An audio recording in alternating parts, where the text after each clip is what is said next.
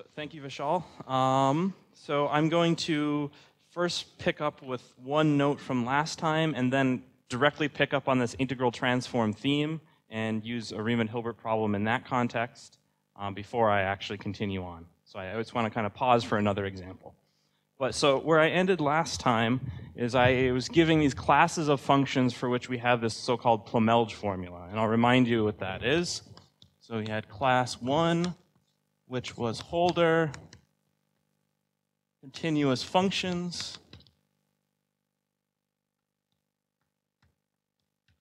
and I really specified it on a smooth, bounded curve. Okay, and then what I wrote, okay, we had this identity.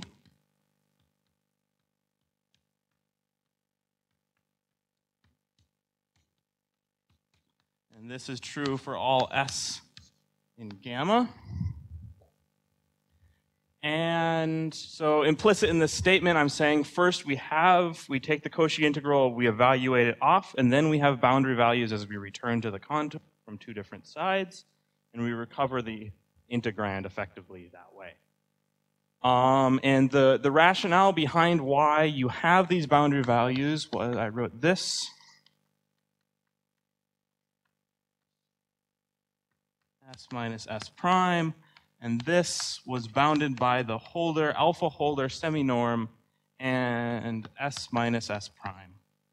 And last time I wrote 1 minus alpha, it's actually alpha minus 1. So this is kind of a typo I had on the board at the end of last lecture. Right? And because this is now integrable for alpha positive, you can make sense of these limits, and that's morally why the Holder condition comes into the Cauchy integral boundary value. Okay, so that's basically where we were last time. And then now I want to take a little bit of a tangent. It's not much of a tangent, but I want to talk about the Fourier inversion formula.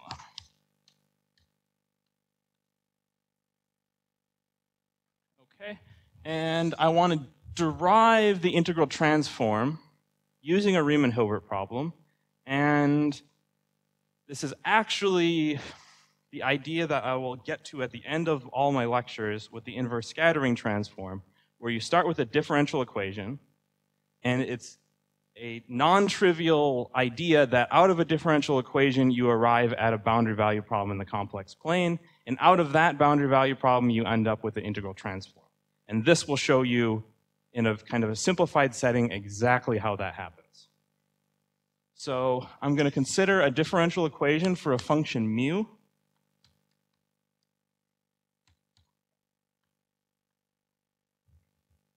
And let's call this guy star.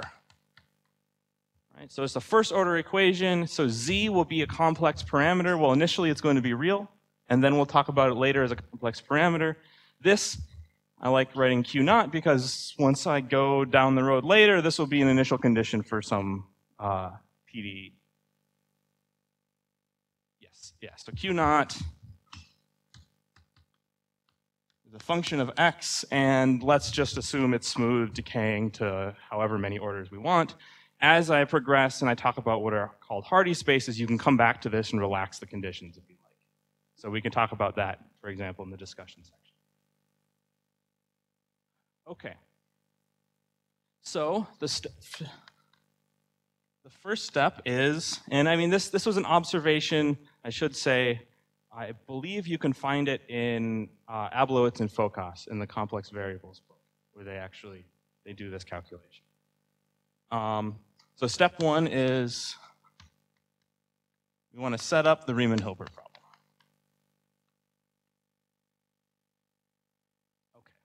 And so I'm going to do this by constructing two solutions of this.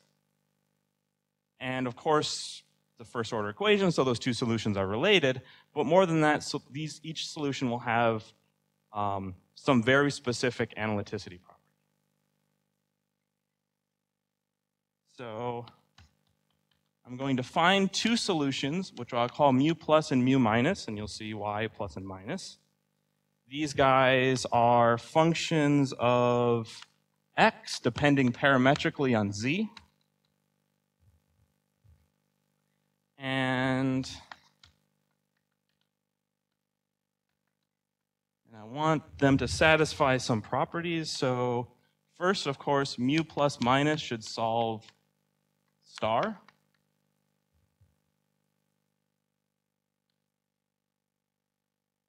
The second one is the limit as x goes to, it actually switches, so minus plus infinity.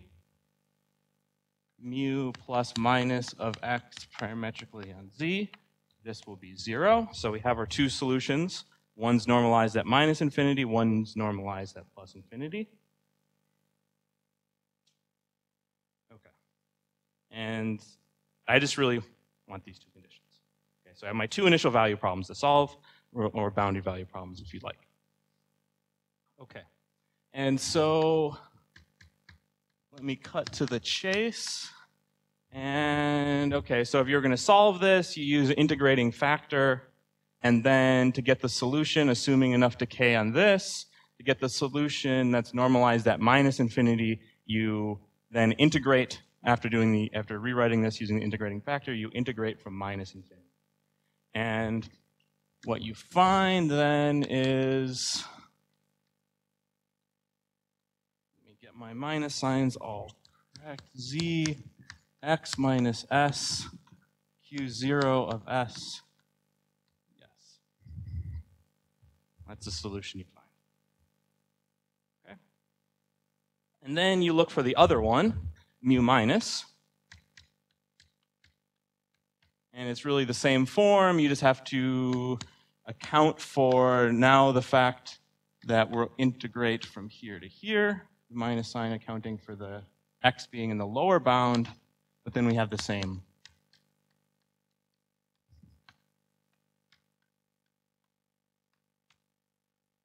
Integrand. Okay. So now I claim that these two functions, so now we think, okay, we solved this, we have solution for all x. Now let's fix x and think about what happens in z. Okay. And so let me first do an integration by parts on mu plus. So thinking fixed x, I want to say what would happen for large z. So if you think back to what I did for the error function, I had a couple things I need to do. I needed to construct the jump condition, and I also needed to understand the large z behavior. And so let's do integration by parts, just like we did in the error function, to understand large z.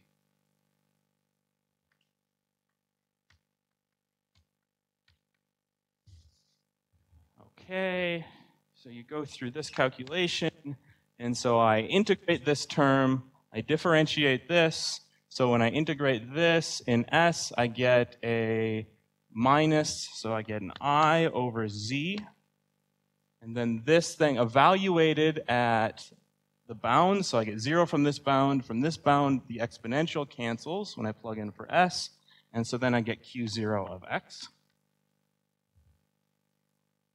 And then, then we have minus from integration by parts, I over z, integral minus infinity to x, x minus s, and then I move a derivative onto q.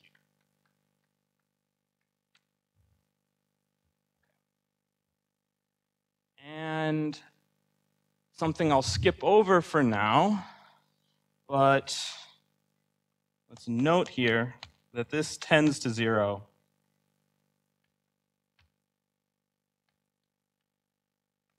as z goes to infinity, right?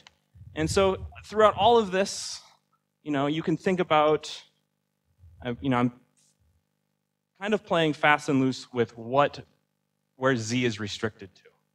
So everything I said here first works for z real. Of course, z away from 0. But let's think about what this expression looks right? So x minus s, x is the upper bound, so this thing is positive. X minus s is positive. So then as z starts on the real axis, goes into the upper half plane, this, the imaginary part, is going to add some exponential decay. So this, you can show, is an analytic function in the upper half plane. And this, then, you can say is true in the upper half plane. Okay? Because even if you go to 0 along the real axis, you basically use the Riemann-Lebesgue lemma to say that that term goes to 0. And then, of course, if you go off in the upper half plane, you're adding some exponential decay, so it's even going to 0 faster. Okay, and so a similar formula you can see will hold for mu minus. And we won't really need it, but let's summarize this as analytic in C plus and order 1 over z. And this is analytic. You just say, okay, same integrand, but now s is always larger than x, so it's going to have the opposite.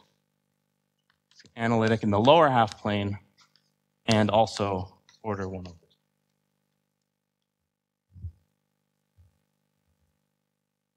Okay, so I'm just about there. So I have analytic function above that decays at infinity, analytic function below that decays at infinity. Let's compute the jump condition. So I like to just kind of take one extra step, and let's make a definition. Define mu. Yes, I'll abuse some notation here, just so we understand that it's just a function of z and we're fixing x. So plus of x, z, for the imaginary part of z positive, mu minus of x, z, for the imaginary part of z negative. Okay, and now let's collect the properties of mu. Right, and I'm trying to remember the exact order I put them in before. So mu is analytic in C, take away R. Okay, mu is continuous up to R from above and below. Well, okay, that statement depends on some assumptions on Q, but let's, we have a nice, say, Schwartz class like Dave was working with. Everything's great. 3, mu is uniformly order 1 over z as z goes to infinity. And then 4, and so now there's actually no confusion in me using my plus and minus.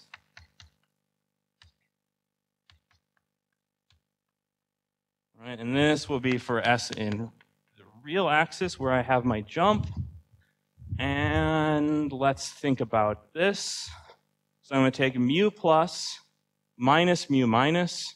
So I'm going to take this integral plus this integral. So I end up with the integral of all of r. And let's get my exponents the right sign. I z x integral minus infinity to infinity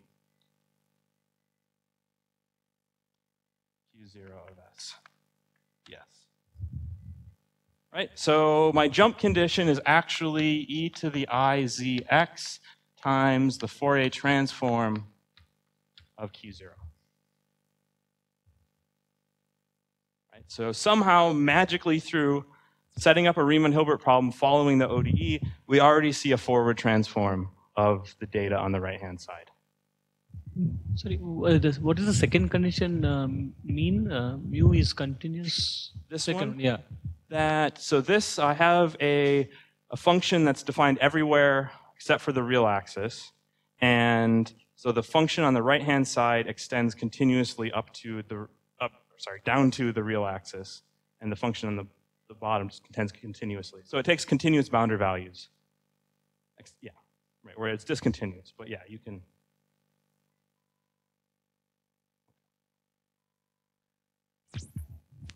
All right. So then, based on this discussion, I know how to solve for mu. So mu is just the Cauchy integral of this, and actually I should be a little bit, let me just rewrite this because my notation is, so I have s here, I need to integrate with respect to s prime these, so it's kind of a little awkward, but once I get here, it's less awkward.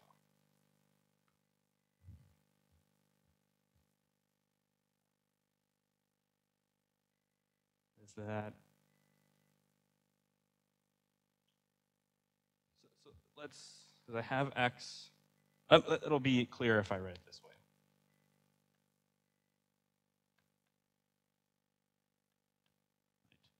Because I have multiple x's and s's all floating around. And I like to use z as a complex variable that lives in an open set and s as a variable that always lives on a contour. And try to keep that distinction. And here it kind of makes things a little bit cumbersome. Okay, but really this is the relationship that matters. Okay. So step 2, step 1 is the longest. Step 2 is solve.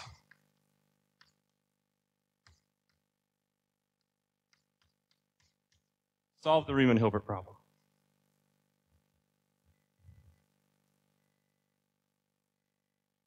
Okay. Question?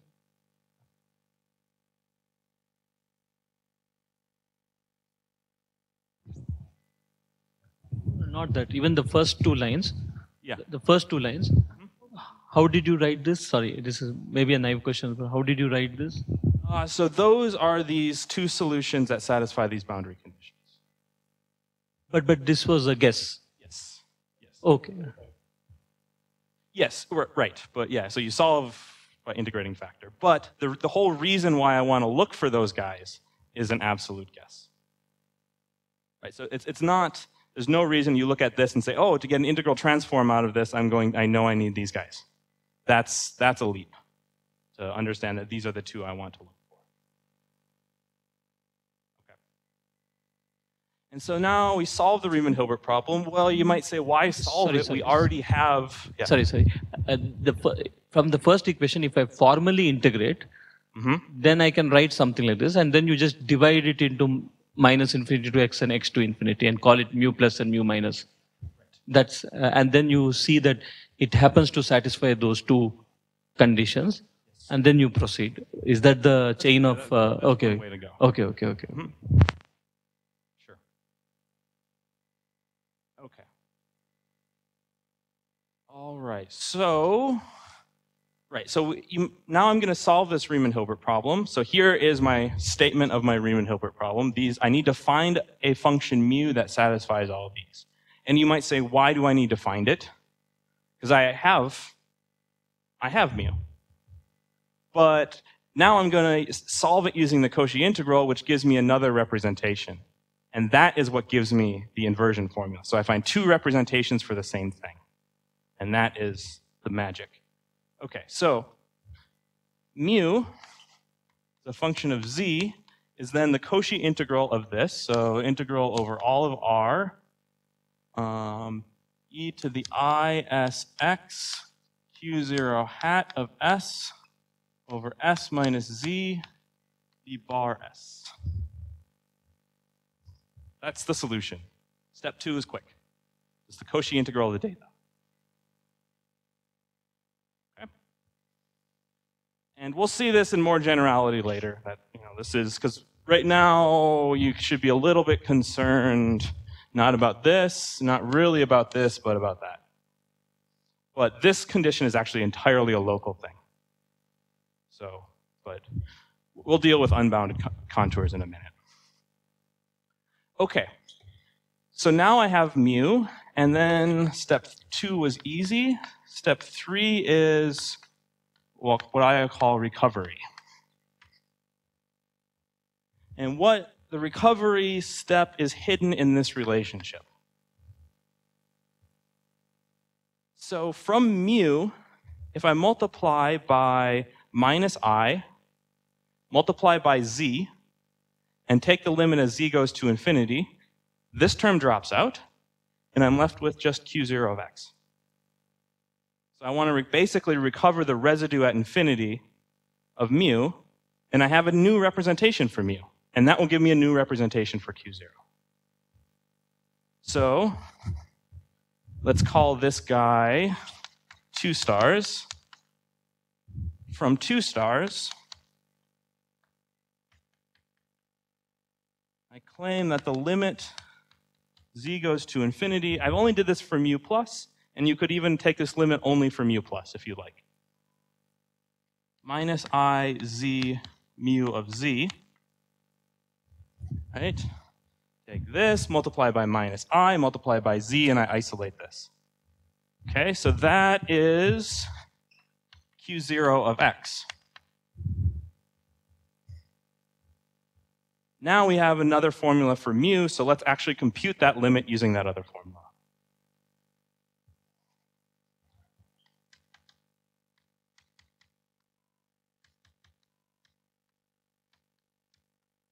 Now we should know what we get, but let's just see exactly how that comes out. So now I'm not going to use this notation. I'll put in the 2 pi I. And so then, so I get a 2, so there's a 2 pi I hidden in here. So my I cancels it, gives me an overall minus sign. And I still have a limit hiding here. Then R e to the I s x q0 hat of s. And actually what I'm going to do is I'm going to use this minus sign and the z that should be here to write this as 1 minus s over z. Yes. So if you actually, okay. And now, if you like to do this recovery, to compute this limit, I can actually do any direction I want. This is true. So let's just go directly up the imaginary axis. We avoid any technical difficulties. We don't go along the real axis. That's much harder. Just go directly straight along the imaginary axis in the upper half plane. And this converges to 1 for each fixed s. Use dominated convergence theorem, and you end up with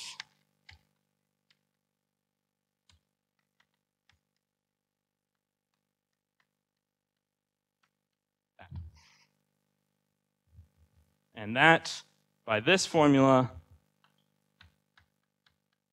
is q0 of x.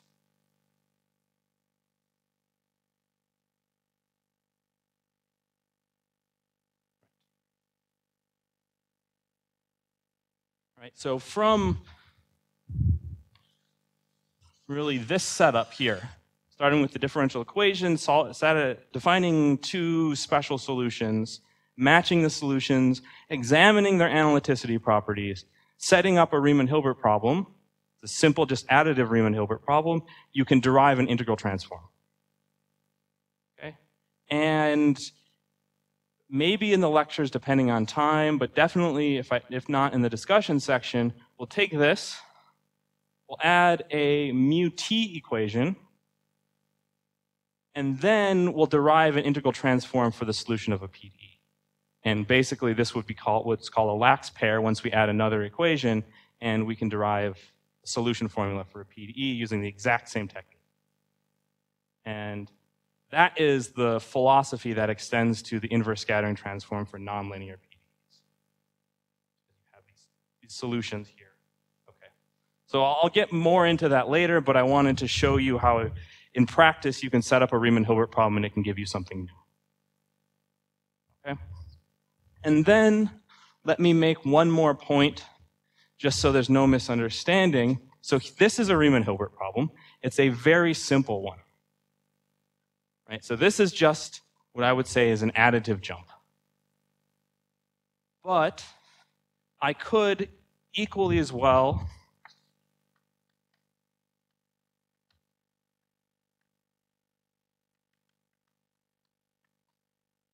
look for something like this.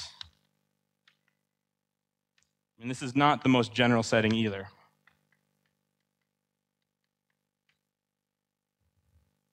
Look for a jump condition of that form. And those arise in practice as well. Right? So it's not, still have a right-hand side, but now I have a coefficient here. More than that, there's no reason, so these are all scalars. There's no reason mu needs to be a scalar. This could be a matrix, matrix, matrix, so on. And so we'll encounter that. But I still haven't gotten to a precise definition of what a Riemann-Hilbert problem is, at least. And this is fairly precise, but I like a little bit more detail. Sorry, if this is the jump condition, then step 2 will be generalized also? You can, for the scalar case, you can generalize step 2. Step 2, okay, okay. Yeah. But in the matrix, once you have G being a matrix and maybe mu's a vector, you can't write down a formula anymore. Okay, okay. But and it shouldn't be obvious how you generalize step 2, given that one either. Given that, okay. And one more thing is that you are given Q naught of S, right? So typically after this, the next step is to actually finally solve the integral, and that is the solution, right? I mean, so after this, now it just depends on the details of the problem. Where you give a Q naught and I have to do this integral further, right? Like step 2 is the solution, right? Right. Mm-hmm. But then you have to explicitly solve it, right? I mean, so that... Are you asking how you actually compute this? Yes, yes.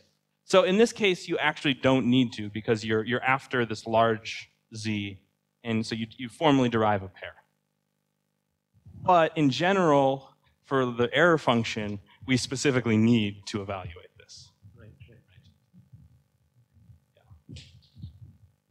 Yeah. And so hopefully, well, today I will at least get closer to telling you how to actually solve that. Okay, so let me keep going. Right, there's class 1. Let me talk about a second class that really makes discussing details of contours simpler.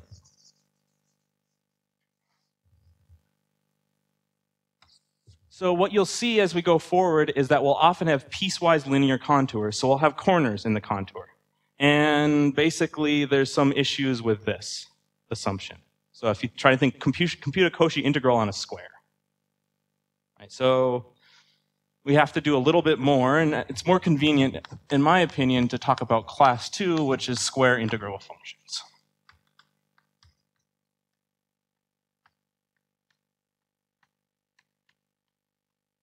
And if you like differential equations, which I think we all do, this would be kind of a classical solution. You're continuous up to it. Using this, you would end up with some sort of a weak solution where you only take the boundary values almost everywhere.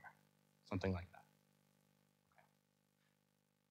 Well, almost everything will pose it in this way, but then it turns out that it's continuous. Right. Okay. So I'm not going to, since I'm a little bit behind, I'm not going to fuss over the details too much. But we talked about rectifiability initially for our contours. And rectifiability tells you that the gamma, so I had this gamma that took an interval to C, was continuous. We said the curve, and right, so parameterizes gamma.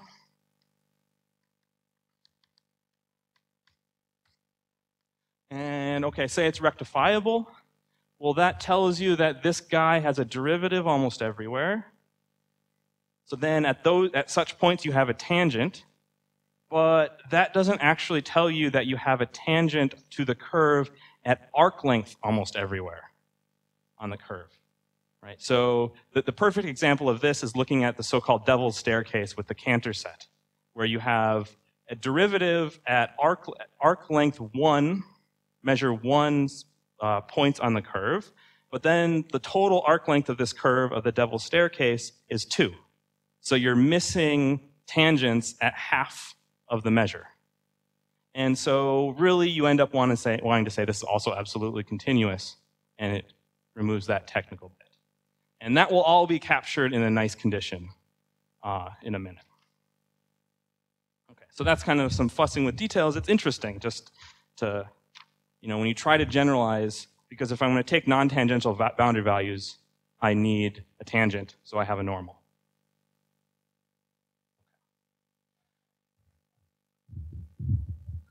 And so this is the notation, L2 with respect to arc length. And you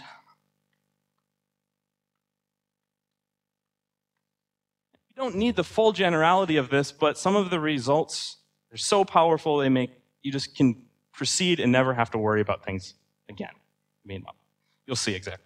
So here, a contour. So recall, a contour is a finite union of arcs and curves. Curves are closed. And we'll also put in the restriction, and I didn't say this precisely yesterday, that any intersection of this finite union occurs at endpoints. So you don't intersect in the middle of a curve. If you do, you just break it up into, say, 4 curves. This is a finite union curves and arcs.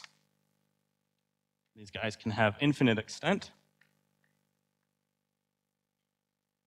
And then we say a contour gamma satisfies a Carlson condition.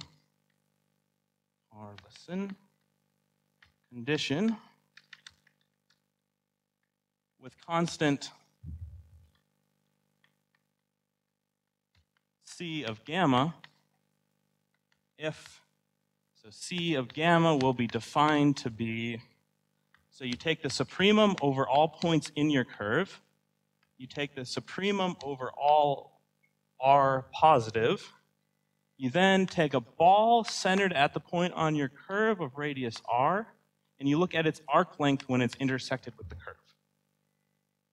So I have some curve, which might pick a point here with a ball, and I compute the arc length in there. Right, so this is my point S of radius R. And then this over R should be finite. So it's a condition on what happens at infinity and what happens locally all in one, because it's the supremum over all R positive. Right, so you can't have these space-filling curves. They certainly won't work. They won't satisfy the Carlson condition.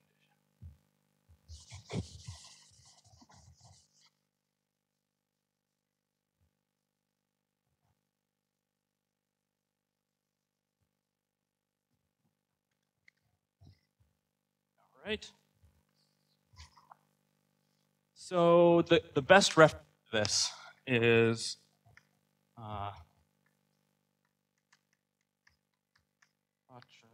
in Karlovich.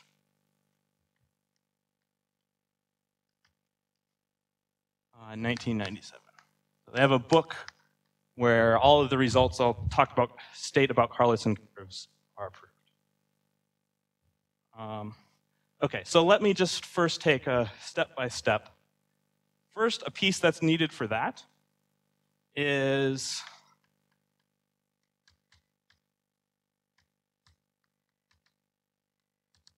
these guys are well-defined bounded operators.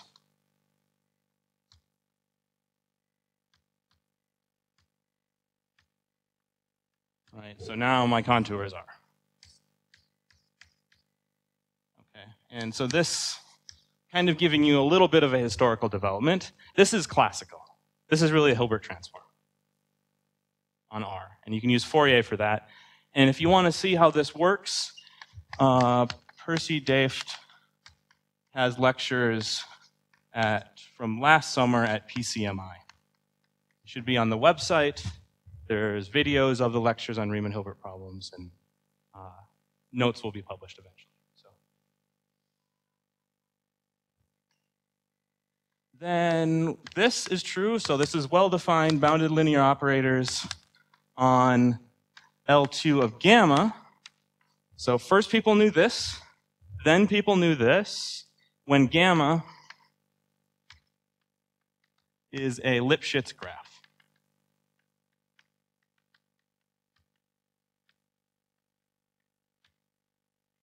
Okay, I'm not going to say exactly what a Lipschitz graph is because the next statement is going to include that case, right? But it's basically, I won't write it down, but you know, it's the graph of some function, and that function is Lipschitz. Right? Not too enlightening. Okay. So actually, let me just then state the theorem. C gamma plus minus are bounded linear operators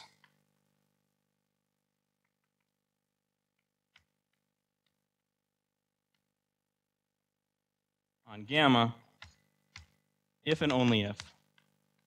Right, so we assume gamma is a contour, and then they're bounded linear operators on gamma if and only if gamma is a Carlson curve. Or I'll say gamma satisfies. Let me make sure my language is the same, satisfies a Carlson condition.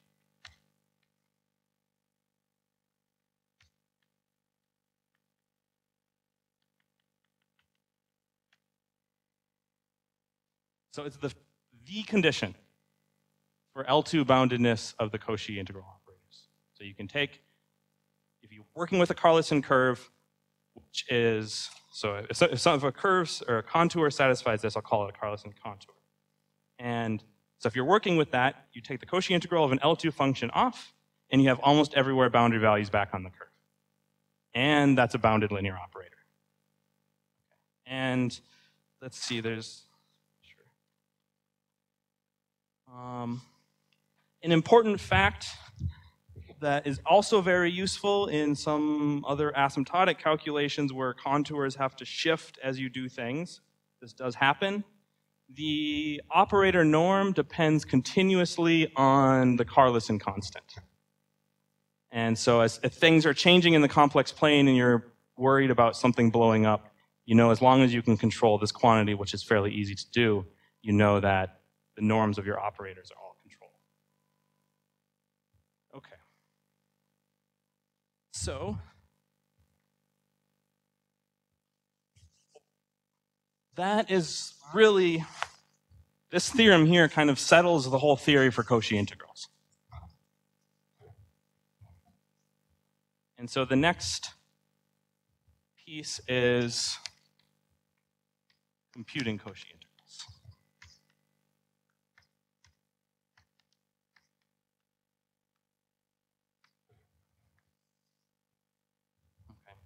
You need this to really handle that right-hand side, but now, okay, let's think about the error function example.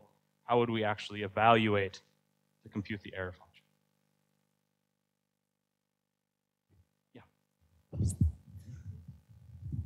Yeah. So you mentioned that they're bounded linear operators, right? So if I understand this right, C gamma plus minus takes a function defined on the contour to a complex analytic function off the contour. Is that the bound? Gamma would do that. C gamma will do that. Yeah, C gamma plus minus, so then you take the limit back. I see. Okay, so I see. So C gamma plus minus is I define a function on a contour, define a complex analytic function off the contour Cauchy integral. by taking the Cauchy integral, and now I look at the limits back onto the contour. And when you say you're looking at, these are bounded linear operators in L2, you're looking at the map from a function on the contour to its limiting values back to the contour. Go on the contour, off the contour, back to the contour. And when I write this well-defined, that really is saying that the limits occur on.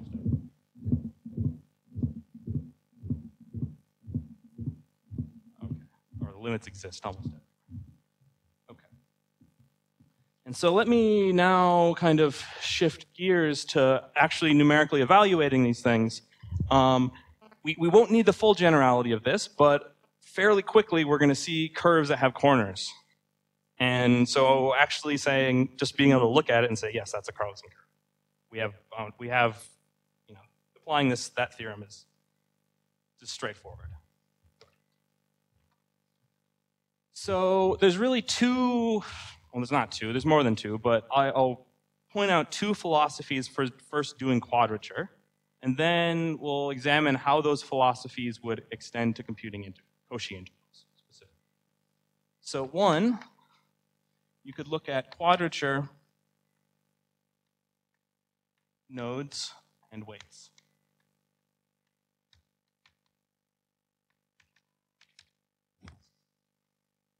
So I want to find nodes, xi, and weights, wi. And, you know, I'll stay kind of in the classical setting for quadrature, and we'll first do integrals over -1. Such that, right, so what do quadrature nodes and weights do? Well, you really say, I'm going to take a function that I want to integrate, and it is well approximated by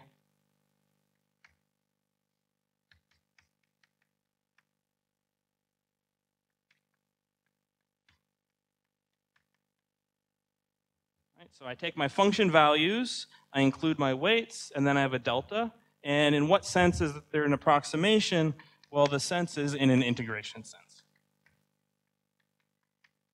Right? And so then you have your quadrature formula, which your integral is approximately equal to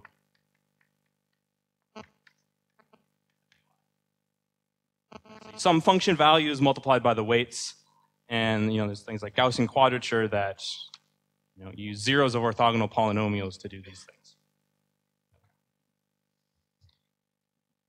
Right? So that's one kind of philosophy, and the next one is not really unrelated, but I'll kind of present it as though it's distinct.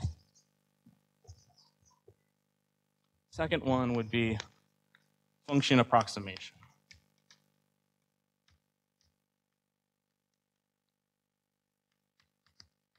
Right. So using a basis, vi, approximate,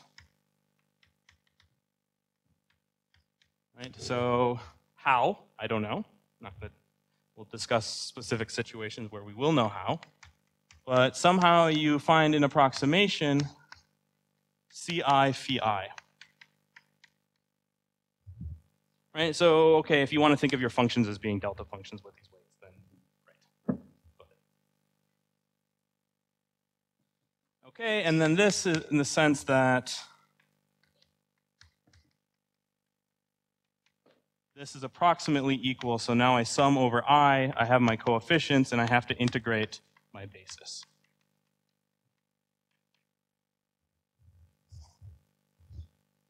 Right? Okay. So that's two possible ways to computing integrals. And right, so once you know the nodes and the weights, this is easy. Once you have your basis, this could be harder because now I need to find out a way to compute this integral in closed form. If I don't have it in closed form, this is useless. So we'll see the same complication now when we try to extend this philosophy to Cauchy integrals.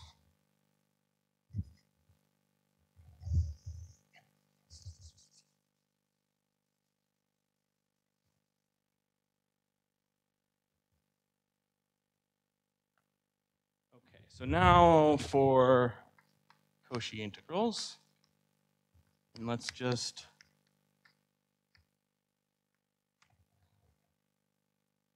so if I take the Cauchy, so I'm going to use a notation that I is the interval -1, 1 with usual orientation.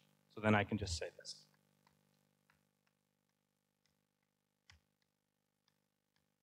Right, and so then this is in setting 1, where we're using quadrature nodes and weights. Once I know the quadrature nodes and weights, this is dead easy. Right? This is just the sum of my f of xi weights I at xi minus z.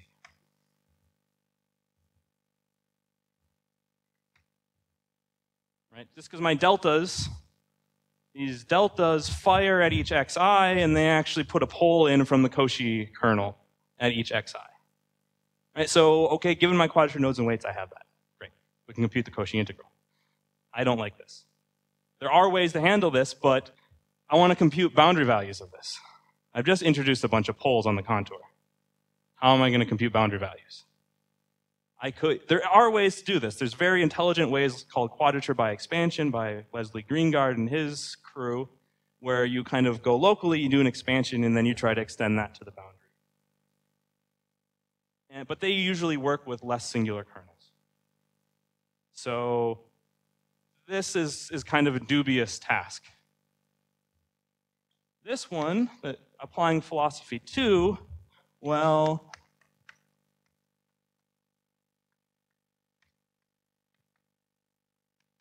so now I have to compute over the interval my basis. Right? So this is only better if I can, for some reason, compute this.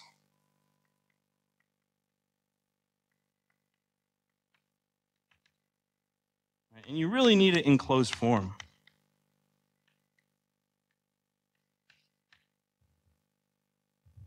Right?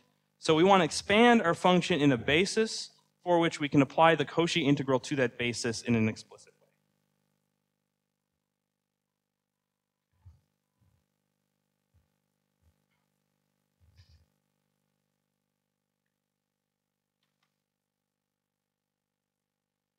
Okay, so let me actually kind of switch the order in my notes, and just so I can hopefully get to something that involves the error function.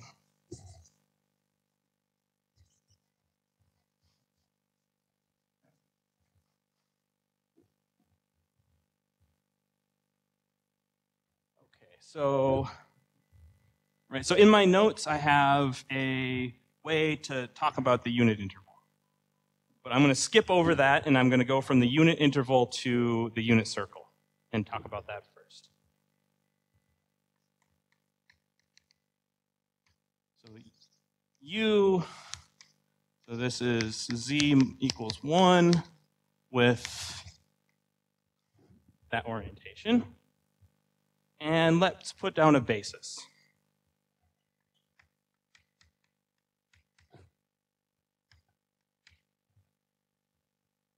So the basis of Laurent monomials. Okay. And these guys.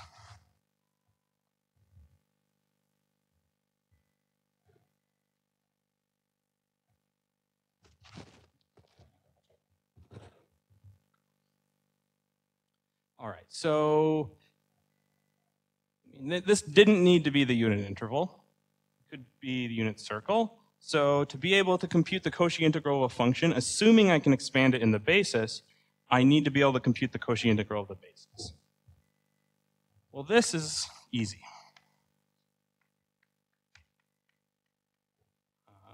Let me do J, because I don't want to get any I's confused.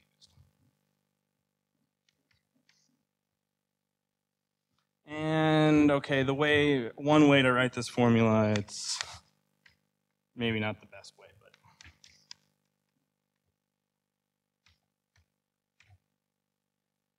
so this is really just a residue calculation.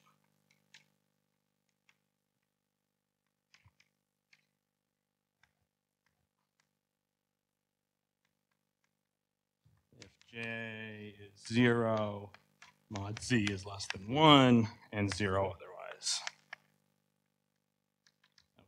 Long story short, what this is saying is you do the Cauchy integral of one of these monomials. If you evaluate inside, you have to get something analytic.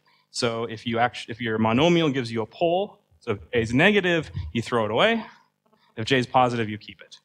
If you do the Cauchy integral and evaluate outside, if J is positive, that blows up at infinity, so you throw it away. If j is negative, that decays at infinity. You want to keep it, but you keep it with a minus sign. Because we always have the c plus minus c minus as your function, and that's where that minus sign is. Okay, so, right, it's really just, yeah, computing Cauchy integrals of monomials, Laurent monomials on the unit circle.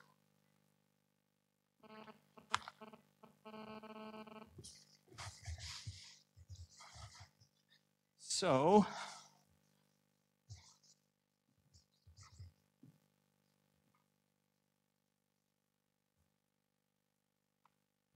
the next question is then, how do we do this step? Right, so I've told you how to, given f expanded in a series of these guys on the unit circle, told you actually how to compute the Cauchy integral of the basis term by term. Just taking either plus 1, minus 1, or 0 times each basis. That's all you do. Each basis element. Okay? So to compute CJs,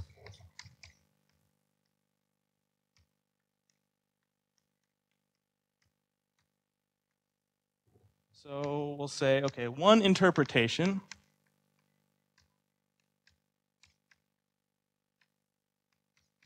of the fast Fourier transform is as a method, a fast method,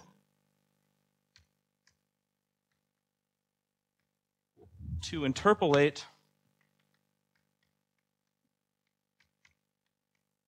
a function on, say, minus pi with complex exponentials.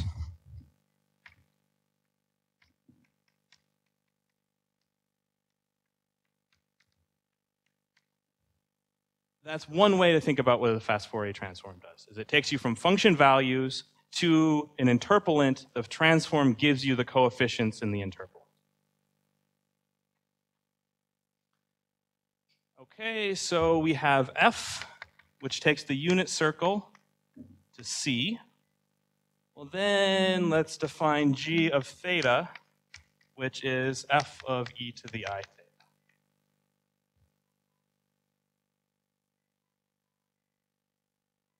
So now g, right, so if f is, say, a c infinity function on u, then g is a c infinity periodic function on minus pi.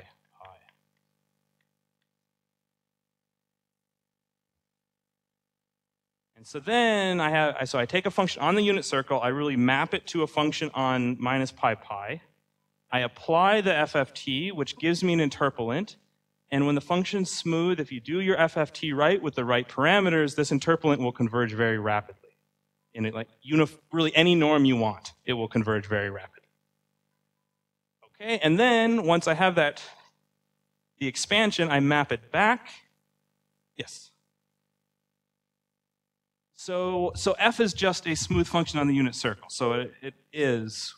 Well, so it maps to a periodic. Right? So you don't want to discontinue as you come back around on the unit circle. So in a sense, it is.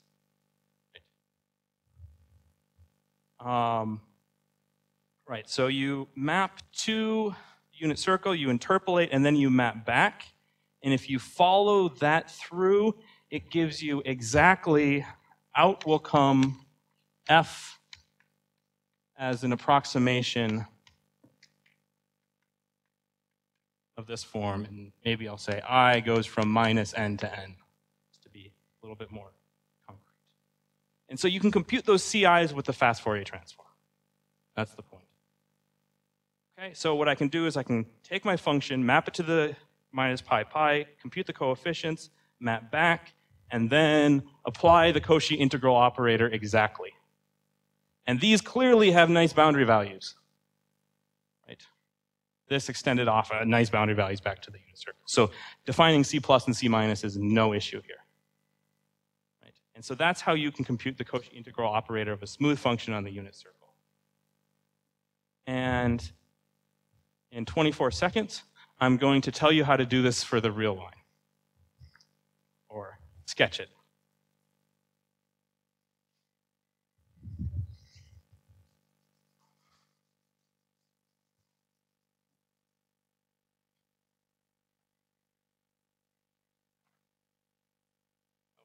So for R, let's see here. Let me define a transformation T, which will take me from the unit circle to R. It'll be a Mobius transformation. So T, I plug in a point on the unit circle, and this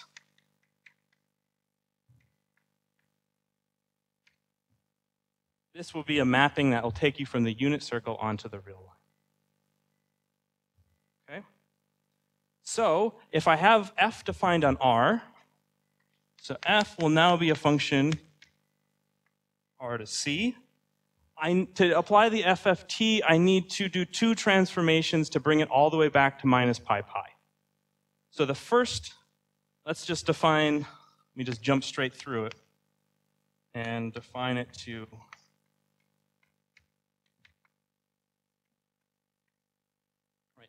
So this T takes me from the unit circle to R. So F composed with T is now a function on the unit circle. And then I do the same transformation and I get a function on minus pi pi. Now I have a function on minus pi pi. I do the FFT at certain function values to compute an interpolant and get my coefficients. And then I have to undo the transformation and go all the way back and get a function defined on R. And what does that function look like?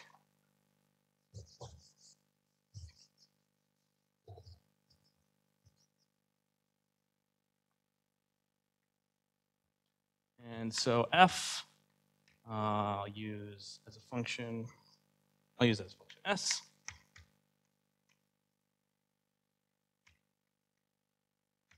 And what you end up seeing is you actually get an expansion in the inverse of this mapping.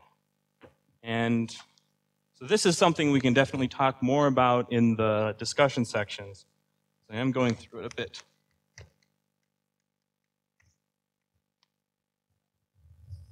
And that's what shouldn't be equal. There's an approximation. That's what you end up with. So you take a function on R, map it to the unit circle, map it to minus pi pi, do interpolation, unwind everything back to R, and you get a rational expansion of f. And one last thing, let's assume this function decays at infinity. Okay, if this function decays at infinity, you can actually do the interpolation in such a way that 1 is an interpolation point for your FFT effectively. Or I guess that's right. Theta is 0 is an interpolation point. And then, okay, you're interpolating at infinity and f decays. So this, the limit of this expression as s goes to infinity should be 0. So if f decays at infinity,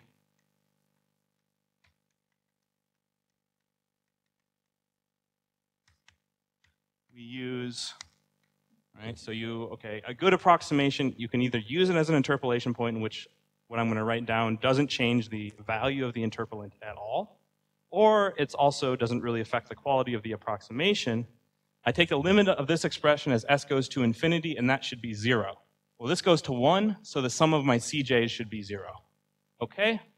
What that means is I can write this as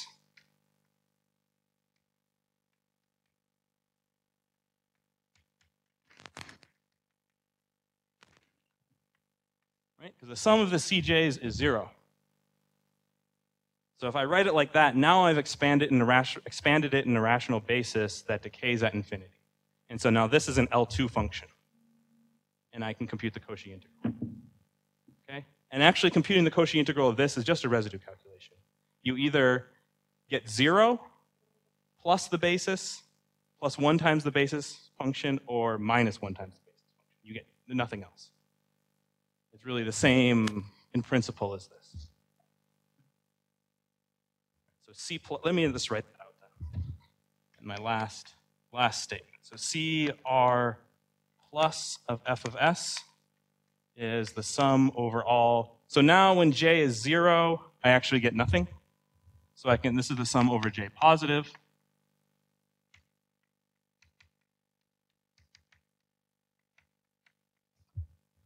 And CR, let's see, j positive, actually it should be j negative. Right, and why? Because this guy, when j is positive, this has a pole in the upper half plane. When I do C plus, I should get an analytic function in the upper half plane.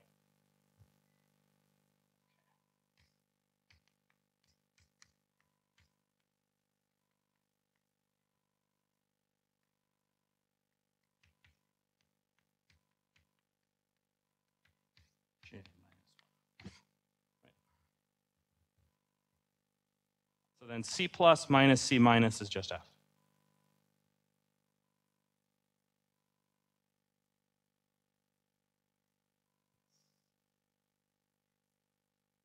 Right?